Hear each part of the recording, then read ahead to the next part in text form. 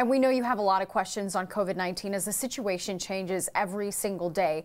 We're here to help, and so is our 9 Health expert, Dr. Payal Kohli. She joins us live this morning to answer some of your questions. Hey, Dr. Kohli, good morning.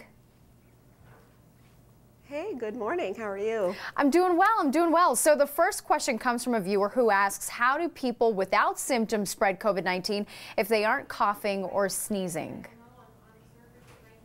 Yeah, so with the SARS virus, actually, the virus replicated deep down in the lungs. So you actually had to cough or expel respiratory droplets in order to spread the virus. But the interesting thing with this virus is it replicates in the nose.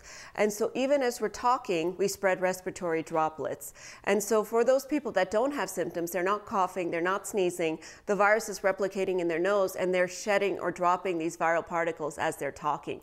And that's why that social distancing is so important, because if you're not close to that person within 6 feet, then it's unlikely that those viral particles will get to you. That's very interesting. And next question is from someone who asks, how long does the virus last on clothing?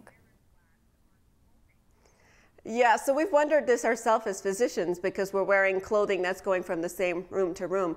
And interestingly enough, it has not actually been studied formally.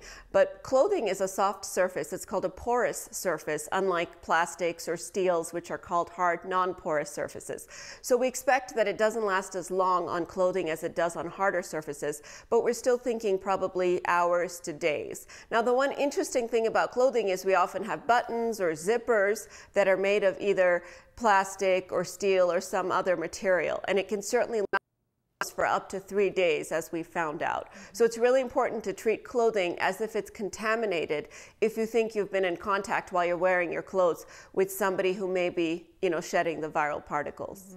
In the same line of questioning, the final question is from a viewer who asks, do we need to take any precautions handling the products that we're getting at grocery stores? So what about the fresh vegetables? Is it just washing with hot water? Would that be enough? Yeah, so the fresh vegetables that are not packed, I generally tend to use water and dish soap, because we do know with our experience from hand washing and the science about the virus that soap is much more effective than just water alone. So water does get rid of some viral particles, but you really need that soap to inactivate that outer membrane of the virus.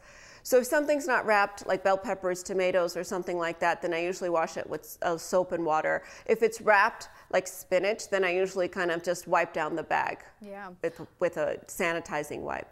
All right, Dr. Kohli, thank you so much for the great advice.